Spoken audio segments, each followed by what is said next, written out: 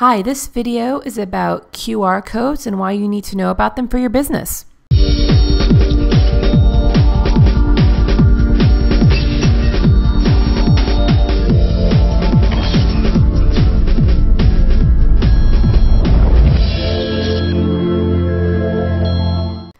If you have an iPhone, a Droid, or a Windows phone, I want you to scan the QR code on the screen right now.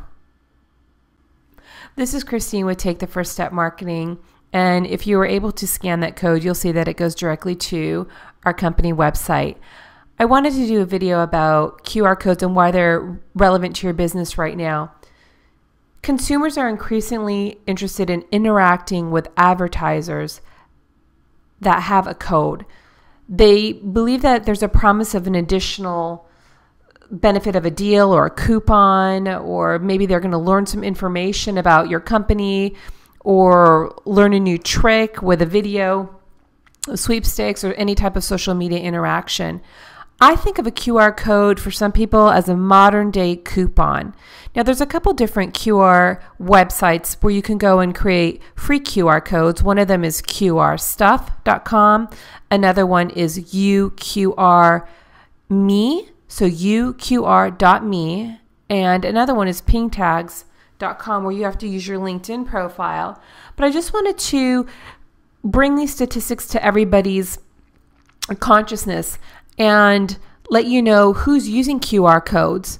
So for the first quarter of 2011, the leading QR code cities were, starting at the top, Shibuya, Tokyo. Number 2 was New York.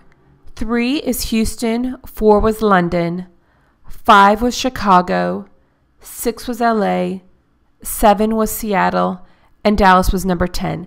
So out of the top 10 cities that are using QR codes, 6 of them are in the United States. If you're a small business owner or a mid to large size company, or really anybody, you need to be using these QR codes because consumers are increasingly looking for them.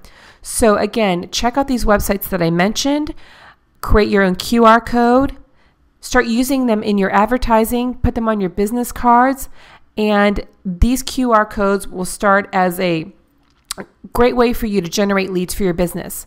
For more information, go to takethefirststepmarketing.com or leave a comment below. We'd love to hear from you.